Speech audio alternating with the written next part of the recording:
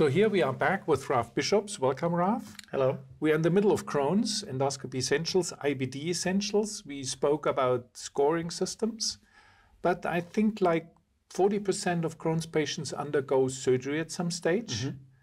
And this leads us to the heart of the scoring in Leuven.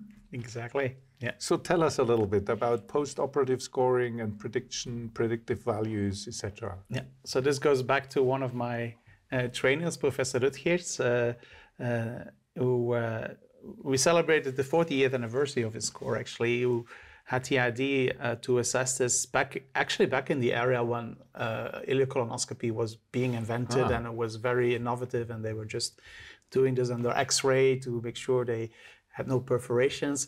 And he early on focused already on IBD and especially on postoperative recurrences. Which was pretty special at that time, right? Yeah, exactly. Yeah. Because everything was very broad and endoscopy was coming as a specialty only, and he was subspecialized. Exactly. And it was also the time when you still could publish observational studies in gut and gastroenterology. But he was one of your mentors, right? Exactly. Yes. A great person. Yes, absolutely. Yeah. So we do this in memory of him. Yeah, exactly. Very good. So these are so when we go post-operatively and we look at the ileocolonic anastomosis, there are actually four grades we have. Actually, it could be totally normal, no lesions. And then you have the I1 score, where you have less than 5 aphthous lesions. And those two are actually... Location-wise? Yeah, at the anastomosis? At the anastomosis in the ileum, right? Around that area, just 5. Because we are assuming that the main part of the disease has been removed. Exactly. So we are focusing on the anastomosis. Yes. Yeah. And the post-operative score. Exactly. The rest of the colon goes with the normal score? Exactly. You can still apply the simple endoscopic score for Crohn's disease. So this is an anastomotic score, more or less? Purely an endoscopic score. Yeah. So you can add on the SES-CD on that. So you score for the Rutgers score, and then the rest of the colon if that would be inflamed as well. So that's the I1 and I0. We have to remember that because that's important. Then we talked already about is this important for the patient, so we come back to that. And then we have the I3 and I4. So this is when you have diffuse aphthous ileitis, diffuse inflammation, or even an I4 large ulcers with nodules and even again stricturing and narrowing. And then the difficult one is the I2, where you have more than 5 aphthous lesions with normal mucosa between and skip areas of larger lesions or lesions confined to the ileocolonic anastomosis. And especially that latter part was important, and they changed that afterwards because it was assumed that having these lesions at the ileocolonic anastomosis may actually also account for ischemia. Actually, I gave this presentation at UEG week this year, and one of the comments was that actually it isn't really sure if this is in fact due to ischemia. It's often claimed like that, but for instance, after colorectal surgery for cancers, this is not seen like this. Right, so this may still be... It's a little bit more widespread. Yes, but it's difficult to really differentiate if it's only there. Exactly, and they realize that maybe there should be a distinction between that, and that's why they come up with the I2A and I2B. So when you have the lesions confined to the ileocolonic anastomosis, as I just showed you, and they're less than 5, and together with less than 5 of these small lesions in the ileum, or when you have more than 5 aphthous ulcers in the ileum with normal mucosa, with or without anastomotic lesions. So the cutoff of 5 is still important, but the I2A score allows this, that you have lesions at the anastomosis together with up to 5 lesions in the ileum. Again, it's a pretty complex score. Yeah, you need to have a little paper in the room or a reminder in your report. But in the end, you just need to count the aphthous ulcers. I think for I3 and I4, it's not so easy. We can go through it. So, I mean, this is a post-operative situation where there's no lesions in the distal ileum, so that's easy, right? So then it's not complicated to assess the score, obviously. Here we have I1, where you can see this is what they call these small aphthous lesions, right? So it's typically like a small whitish also base. The flushing is important? Huh? Yeah, you need to clean a bit because sometimes you will not be able to see the lesions accurately. So this should be less than 5, right, for the I1.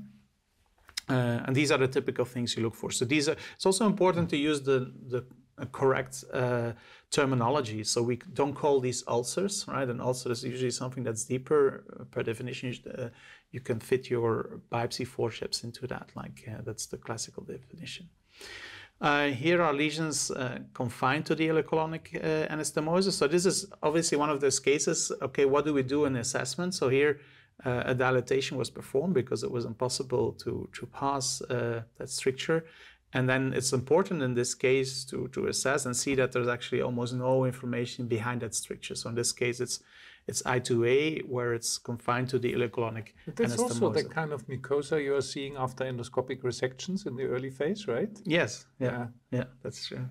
You're right. And then here we have the I2A as well. So lesions confined to the ileocolonic anastomosis. So after surgery. And they're less than 5. So you need to be able to count to 5, Thomas, to do the score. Okay. So in the end, maybe I can do that. It's not so difficult. Yeah, so, okay. Okay, so when we have more than 5, then we go to the I2B. And the entire discussion, come back to that, is if this really matters. Because you can see this is not severely inflamed, but there are definitely more than 5 of these aphthous lesions in the ileum. And then it doesn't matter whether it's with or without anastomotic lesions in that particular case. For the I3, it's easier. So usually this is also combined not only with the ulcerations of the aphthous lesions, but also there's more like pus. You can see here there's this whitish exudate that you can see. So there's many more than 5. So you don't even have to count here to see it's more than 5. So, and also the inflammation is more prominent, so the mucosa is more red than in the previous video. And then the I4, well, that's even more pronounced. Then you really have deeper and more confluent erosions and ulcerations. You can see here where it's more pronounced, and you can also see the redness of the mucosa that's more widespread, especially you go closer here to those villi. Also more nodular mucosa here on the right side, on the left side, sorry. So these are the different stages. And the question then is, what does that mean to the patient, I guess, right? So because we can have the score and it's very nice to put it there. But let's stop for a second here and try to summarize. So there are aphthoid lesions, and then you count them, and there's a cutoff to inflammation. Yes. So is that the cutoff? Yeah, so it's just the aphthous lesions. So between 2 and 3. Yes, so I0 and I1 are important. I'll come back to that in a minute.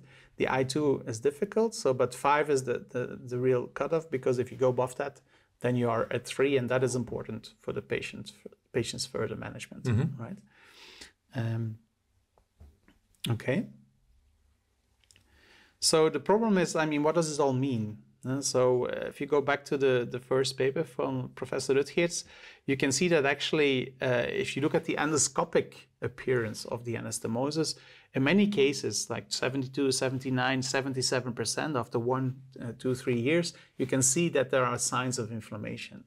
And recurrence means without medical therapy, or how did that interfere in that study? Well, that depends a little bit on the risk factors of the patient. So if patients are on biologicals and they have the risk factors, like they're young, they smoke, and they're male, then they will have ongoing therapy.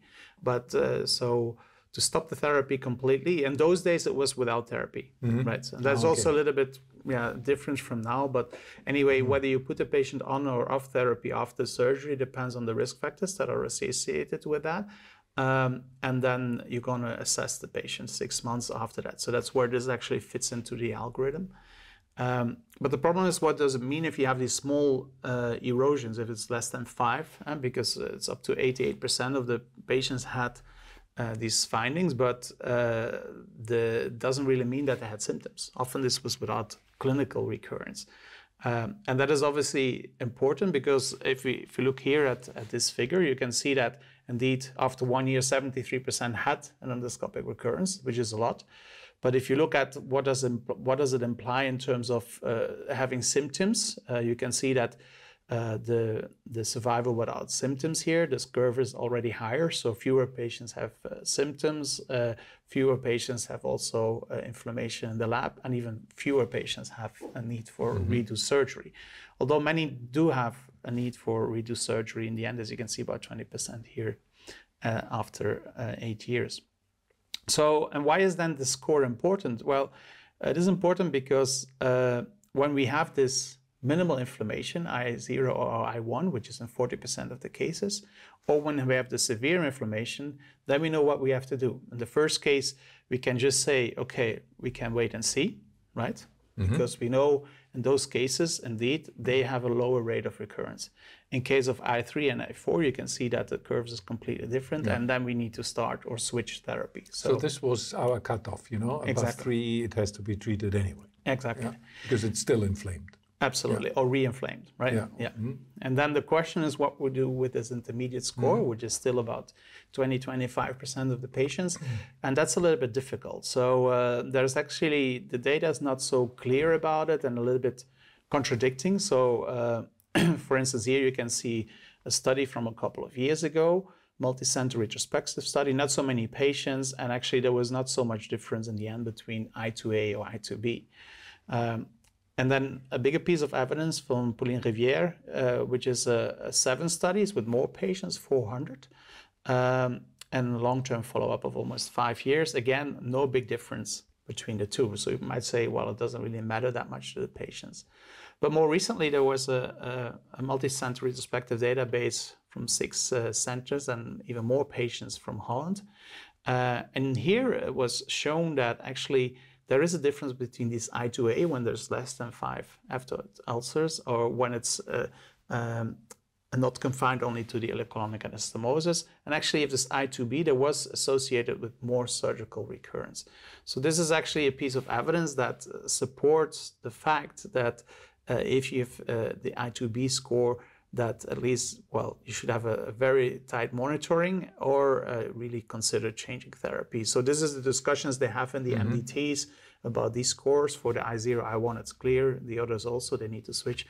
And here, at least there should be a closer follow-up, and you should not put your head in the ground and say there's nothing going on here. Especially with newer forms of therapy. Maybe. Yes, exactly. Yeah. Aiming at more thorough healing. And also combine it with biomarkers. But like, for instance, if you have a patient who's like, after 6 months has I0, I1, we say, okay, you're safe. We follow you up with biomarkers. In case of I2B and I2, you will be more careful and then say, okay, maybe we do those biomarkers more frequently, and if necessary, have a relook to see if we need to intensify the therapy.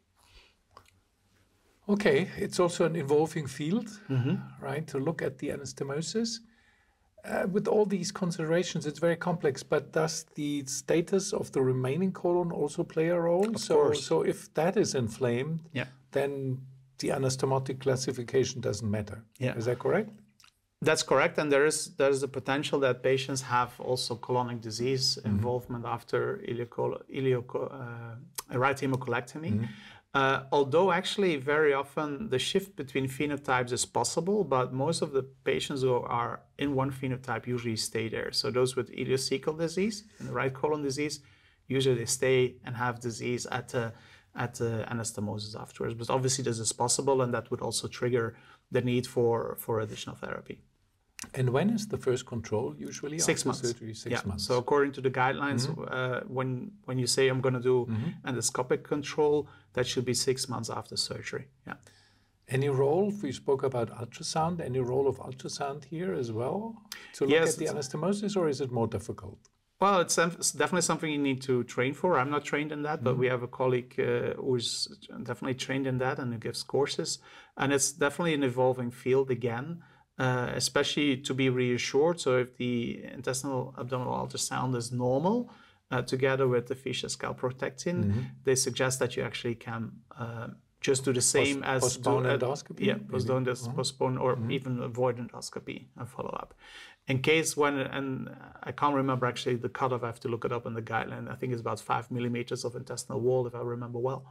If that's more than that, then you should do the endoscopy anyway. So if there's any doubt with the intestinal, but if it's really reassuring, then the correlation also with the I0 and I1 score is actually quite good. So this is an evolving field, but again, it's operator dependent, so it requires definitely training, while an I0, I1 score is quite easy to assess, I think. Yeah, I mean, with all those imaging procedures, I think ultrasound and endoscopy, one of the disadvantages was the lack of standardized documentation. So if you go to MRI, CT, so is there standardized and everybody in the world can look at it. I think we have to become better in that, right? Oh, absolutely. I couldn't agree more. I find it personally very frustrating that in 2025 almost, that we do an imaging specialty and many reports lack especially that. Yeah, so it's still among the best kept secrets. Exactly. Okay, so now ultrasound, and then depending on ultrasound, and also depending on the center and expertise, etc., etc. But I think IBD and Crohn's patients, they love to save endoscopies, I guess. So that's something we have to watch out for. Exactly. Okay. Yeah. Good, Raf. Thank you very much. This concludes our 2 Crohn's sessions, and we'll be back with ulcerative colitis.